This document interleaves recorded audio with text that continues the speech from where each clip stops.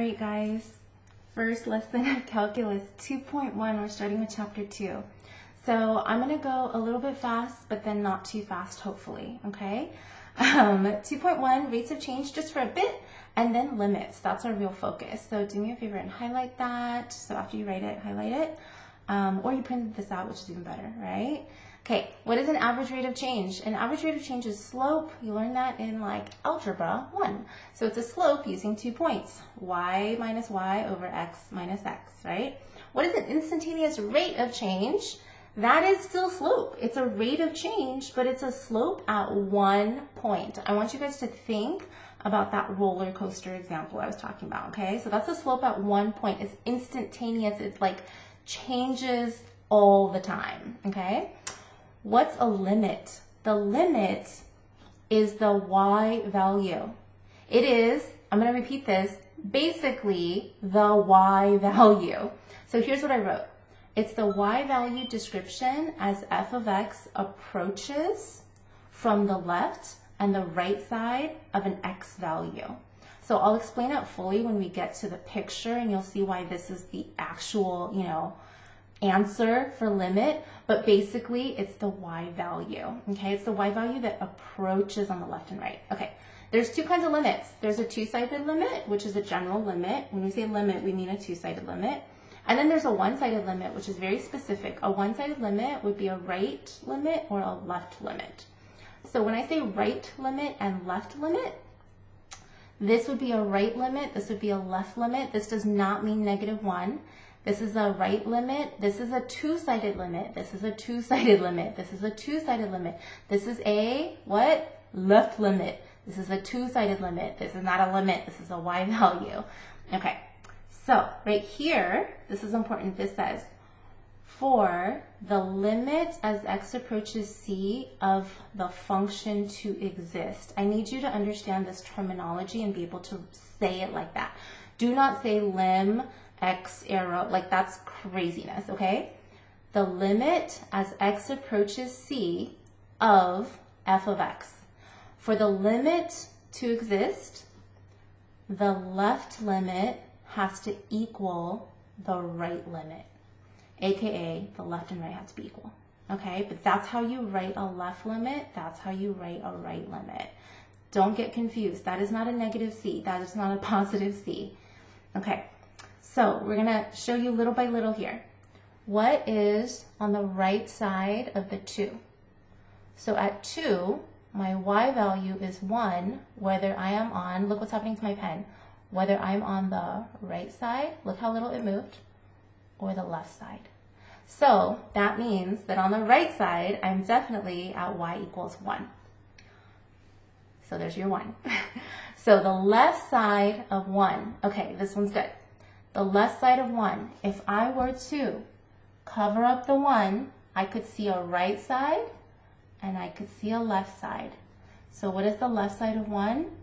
The left side of 1, if I move my pen just to the left, the y equals 0. That's why the answer is 0. Okay, I want you to try these.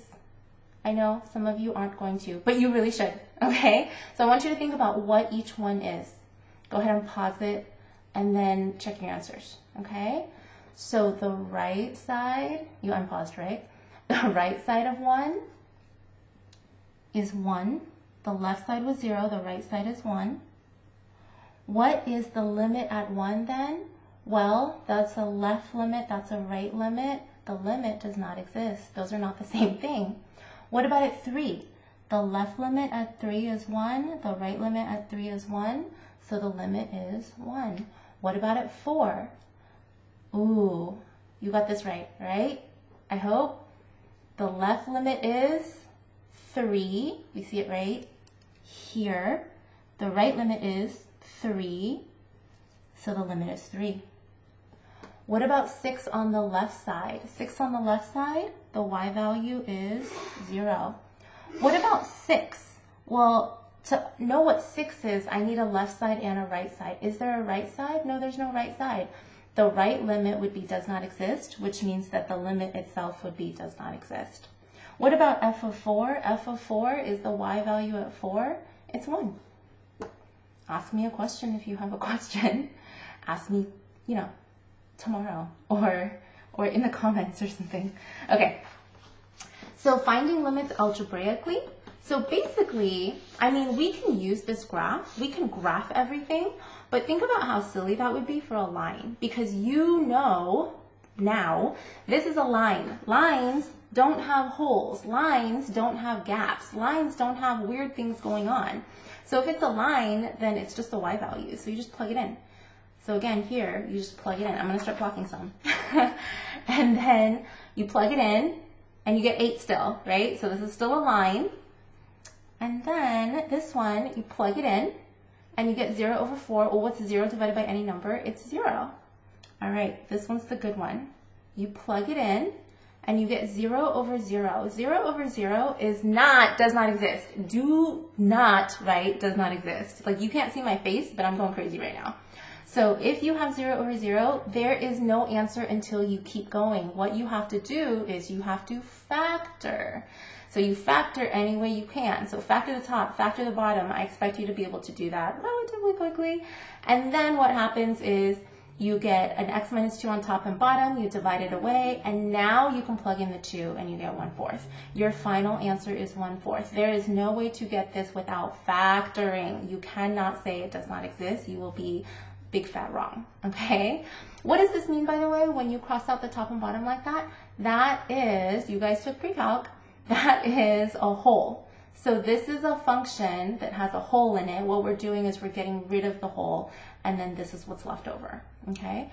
Again, remember how to factor. So here's your difference of squares, here's your difference of cubes, and your sum of cubes. You have to remember how to do SOAP. So this is just a reminder. So SOAP, same sign, opposite sign, always positive. Same, opposite, always positive. What happens with the A's and B's? This is A, this is B, this is A squared, this is B squared, this is AB. Do not be crazy and put a number in front of the AB. Don't be crazy like that, okay? You're going to do it. Some of you are going to want to do it. Please don't do it. Okay. This one, actually this one, I'm going to go like this. Even though you guys already saw that. Okay, so greatest integer function. This is called the greatest integer function. This is also called the greatest integer function. It means the same thing. It's also called a round down function. There's another name for it. Do you remember? Do you remember? And it's called a step function because it looks like steps. So what does it mean when you round down to the nearest integer? It means when you plug in, like if you want to get the greatest integer of a 2.5, you round down and your y value is 5. So if x is 2.5, your y value is 2. So 2.5 rounded down is 2. 2.7 rounded down is 2. So you just keep rounding down until you get to the next integer. So that's why right here you have 1 rounds down to 1. 1.1 rounds down to 1. You don't do 1.1 comma 1.1. It rounds down to 1. Everything rounds down to 1 until it goes to 2. Because the x value turns into a 2, so the y value finally turns into a 2.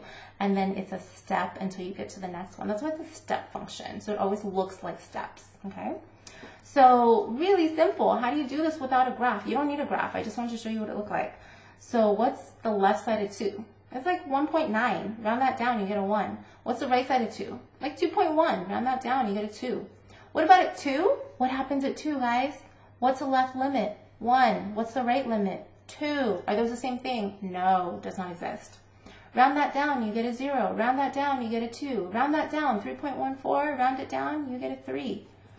Round down a negative 1.5. When you round down a negative 1.5, you get a negative 2 because you round down to the left, right? Smaller numbers are on the left. Okay. Round down a negative 3. That's negative 3, right? No, it does not exist. Negative 3 is an integer. What happens at the integer? There's a step. So there is never a limit at an integer. The limit never exists at an integer because there's always going to be that step at every integer. Okay? All right, I'm back. Okay, so on the back, we're still doing limits. This is a piecewise function. You have to be able to draw this. If you need help, you gotta come to me at some point, maybe the support period. Okay, So I like to number them so I know what's happening over here. I know like where to plug in my my little pieces.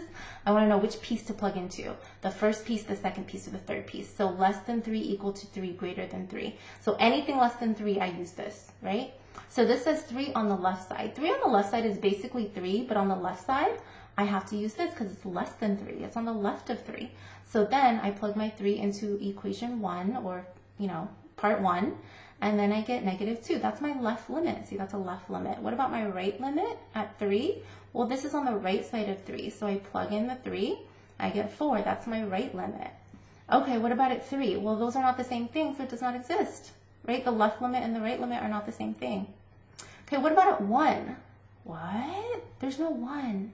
Yeah, there is. 1's over here. 1's less than 3. So you plug in the 1, and you get a 2. What about 10? 10's over here. It's bigger than 3. You plug in the 10, you get 95. What about 3? Well, it tells you. It's 4. Okay? Okay, there's some special rules. So there are. You have to memorize some things. You haven't actually memorized anything yet, by the way. Here are your special rules. Okay? So your special rules are saying, actually, I'm going to do this first. I'm going to go like this. So what we already know, we know that when we plug in, so a sine function is like a wave, right? Cosine function is like a wave, right? So when we plug in, we should be able to plug in, what is the sine of 0? What is the y coordinate of 0 degrees on the unit circle? It's 0, right? So like, at 0 degrees, you have 1, 0. So the y coordinate is 0. What is the cosine of 0? 1. What is the tangent of 0? The tangent of 0 is y over x. 0 over 1 is 0. We know these, okay? What we don't know are these. So here's the issue. If you were to plug a 0 in this, you would get a 0. And then on the bottom, you would do 0 times anything, which is 0. So the box and the triangle just represent like numbers or whatever, okay? So what happens if you get 0 over 0? Well, 0 over 0 isn't an answer, and you can't factor this. There's no way to factor this. So your special rule is saying that what you do is you take the number over the number. So you just take the ratio of the numbers, and that's going to be your answer. So if this is sine of x over x, it would be 1 over 1, which is 1. Okay? Same thing if you flip it. Same thing with tangents. So right here, tangent, if we have tangent of 0 is 0, and then 0 on the bottom, so 0 over 0 doesn't work, but we can go ahead and use our ratios. It does not work for cosine, because cosine would be 1 over 0, so that's no good. It does not work for cosine. Instead, this gives you 0 over 0. So 1 minus, you plug it in, you get 1. 1 minus 1 is 0. Over, if you plug in, you get 0. 0 over 0 is no good, but this special rule tells you that you're going to get a 0. Okay? So we can look on our calculators, actually, and see that this is true. So you can type anything like this into your calculator. You can look at the function. You can look at the graph, actually, and you'll see that at 0, it like crosses y equals 0. So 0, 0 is a point. Okay? So use the special rules to find the answers for these. This one should be pretty simple. 4 over 6, reduce, you get your answer. What about for this? Well, cosine pi, and then here's a pi. Well, actually, this is still a special rule, right? So instead of that box and a box, it's just pi and pi. So the answer is 0. What about this? Okay, so here's the thing. I want you to realize you're still using a special rule. So what you can do here is you can actually write out sine of 16x up here, sine of 8x down here, and make this an x and make this an x. Because what happens when you multiply in x over x? You're multiplying in a 1. What happens when you multiply a 1? Nothing. Nothing terrible happens. So this way, that's a special rule, and that's a special rule. And now you have 1 times, well, you have 16 times 1 over 8, and then you have 2. Okay, so you're still using special rules here. What about this one over here? Well, that's a special rule because you can factor out a 1/2. because if you factor out a 1/2, this becomes a 2 and a 2, and then that's a special rule that gives you 0, and then 0 times 1/2 is 0. I would be impressed with you if you get this one right and you pause. Get it right? Okay, and then you unpaused. All right, you can write it out. Correct? Oh, no, what happened? Okay, sorry. So you can write it out, and then you get that, right? Because this is a special rule and this is a special rule. So instead of squared and squared, I wrote it twice. But remember that 1/2 only goes with one of the x's. So then now I have this, I multiply, or actually I divided my fraction and then I multiplied, final answer. Okay? All right, come to that student support if you have questions about that. I know that was a lot. I know. So I'm going to try my best to make your homework short and sweet. Okay? As short and sweet as I can get today's. All right, good luck.